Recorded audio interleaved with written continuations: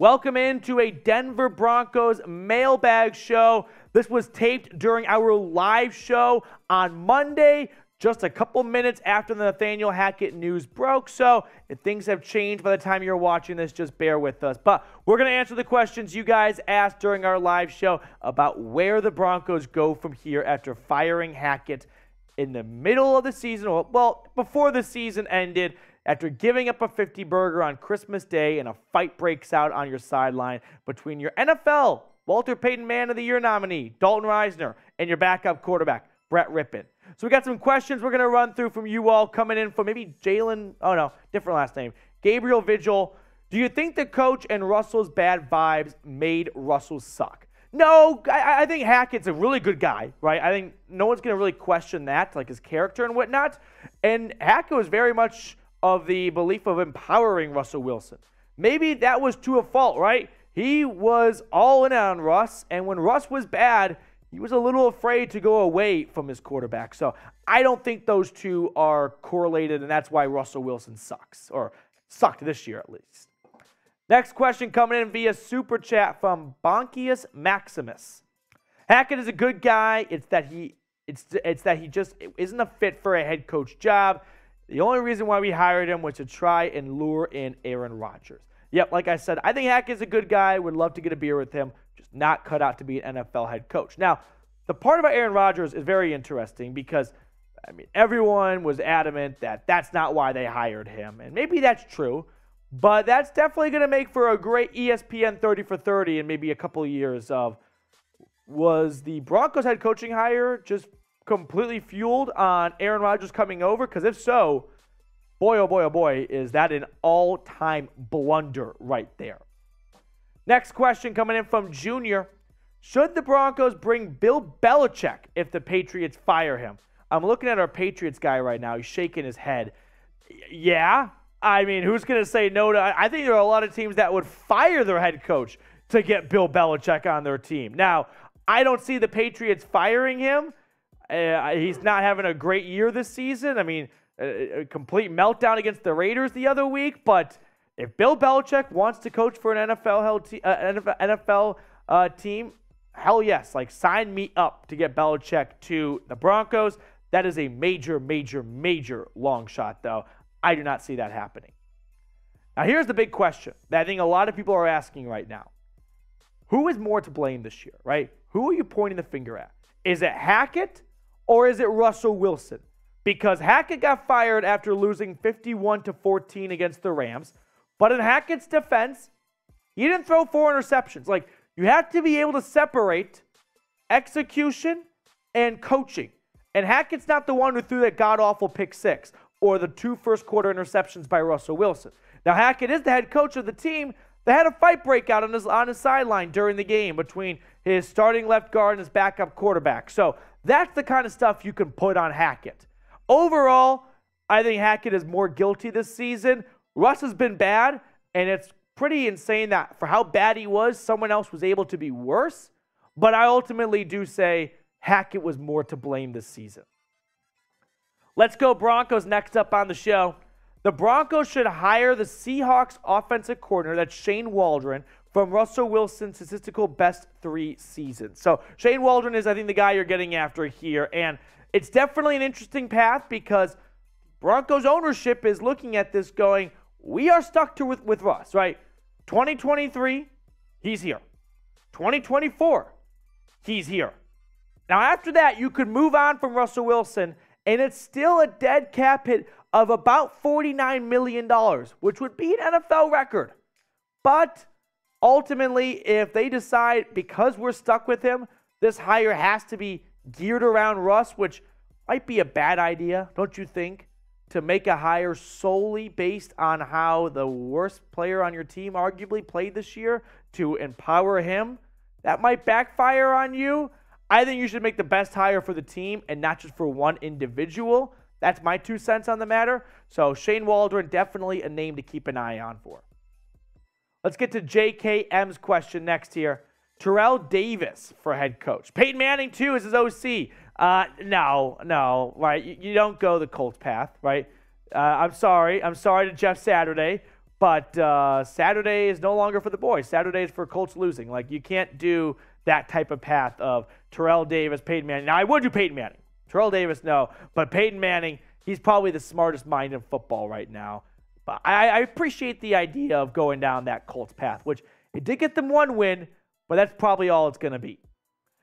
We're going to get to more questions you guys have in just a second, but it is all the Broncos all the time here at the Broncos Breakdown by Chat Sports. So subscribe to the channel today if you're looking for the latest Broncos news and rumors, like, say, when the head coach gets fired, who are the top replacements, right? Who are the names you should keep an eye on for? Hit that big red button and subscribe to the channel today.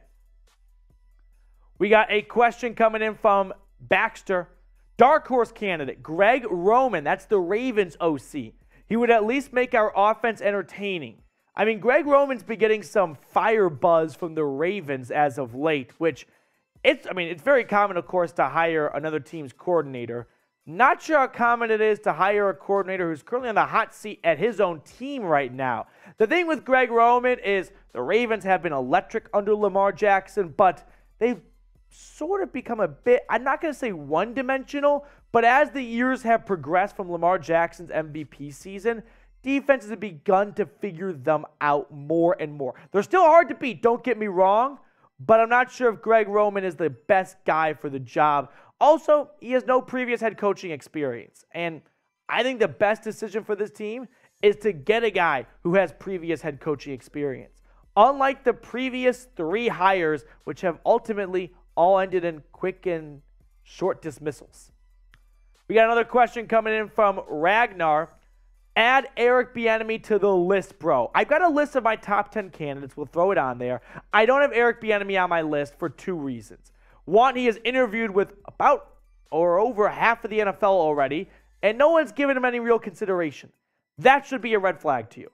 When over 50% of NFL teams talk to him, and after one interview, decide you're not a part of our final list, for the most part, that's not a good sign. 2, there's a decent amount of skeletons in his closet. Now, he knows the area, right? Was at Boulder for quite some time.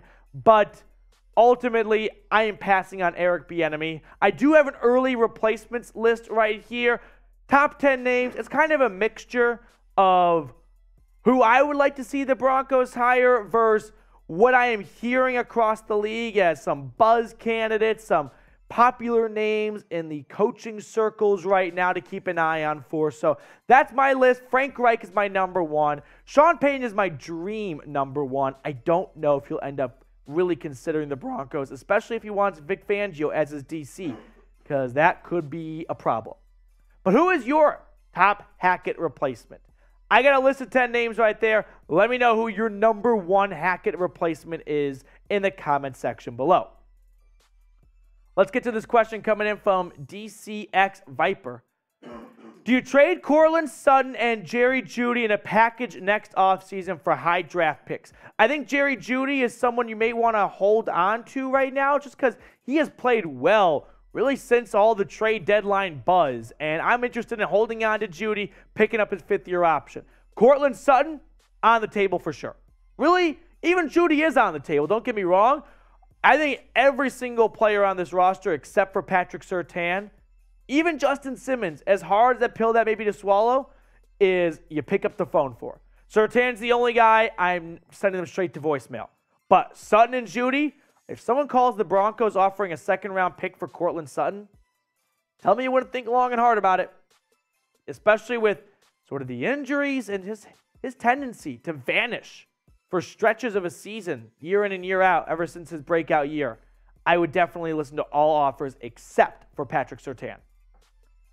Dolph World, Walton-Penner should buy out Russ's contract this offseason. That's a big one, right? I mean, they are the richest owners in the NFL. I'm not sure if they're willing to just move on from Russell Wilson after one season. My guess is they want to make a hire for a new head coach that they think can salvage Russell Wilson in Denver and give that a shot before pulling the plug after one season. Now, if they were to move on from Russell Wilson after 2023, the dead cap hit, it's in the neighborhood of $89 million. That's about twice the NFL record. So that would still be a huge buyout for them, essentially. I don't see it happening.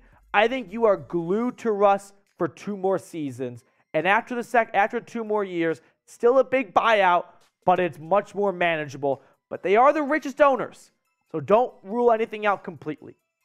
More questions coming your way in just a moment, but it's cold out there, and if you are brave enough to go to the Broncos-Chargers Week 18 game at home, do it in style. Be some of the fans who are still showing up and not a part of the tardies and not a part of the absentees by wearing this awesome Broncos beanie. Now, it's on sale, but just for a limited time, kind of a post-Christmas sale, if you will, when you go to chatsports.com/DEN beanie. Now, I've got that link for you all in the comments and the description of today's show.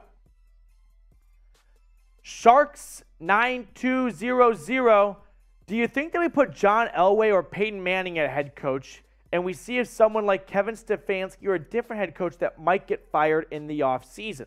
So I think you're maybe talking about Elway and Manning as an interim head coach, because I don't think Elway's definitely not going to be a head coach next season. Peyton Manning, I don't think he has interest in being a head coach right now. He's got a great legacy with the Broncos. You know, it's a quick and easy way to ruin that and kind of stay in it, sort of like Elway. Become the head coach and potentially lose games. And people aren't going to remember you as much as the savior or the guy who won a Super Bowl, but as the guy who was sort of like Elway and the last couple of years sort of somewhat leave a bad taste in your mouth despite some great success. Now, Kevin Stefanski or, say, Mike Vrabel, right? Those are 2 guys that I think would be surprising fires, no doubt about it. If Mike Vrabel is fired, he's your number 1 candidate. No doubt about it. Kevin Stefanski is fired, he's definitely going to be a top candidate. He's got head coaching experience. I don't know if Stefanski is the route you want to go, though. I would probably say Vrabel for sure. Stefanski, you got to do a lot of interviews. Last question coming in from Mean3V. Broncos O-line is the pick with our first round. Yes. There are some great tackles out there. Peter Skoronski is the left tackle for Northwestern. I love him. Paris Johnson Jr. out of Ohio State. The hiccup is when the Broncos are on the clock, which is whenever the 49ers are on the clock, it's probably going to be between, 24 to 32. Those 2 guys are unlikely to be around. Now, the NFL draft is always full of surprises, right? No one saw what's-his-face being Trayvon Walker being the number 1 pick last year at this time a year ago. So anything is possible. You could see some slips and people start to fall. That happens. Skoronski, Paris Johnson, Terrence Osiris, an offensive guard from Florida. Those are some of the 3 best offensive linemen. It will be interesting to see if all the top guys are gone. Do they go rogue and go like Hendon Hooker or Anthony Richardson and have those guys sit for a year behind Russ? That is a possibility, kind of like Jordan Love with the Packers. Appreciate everyone for tuning into this mailbag edition following the Nathaniel Hackett firing during our live show on Monday. If you did not get your question answered, get in the comment section, let me know, and I'll pop down there and answer all the remaining questions you guys have.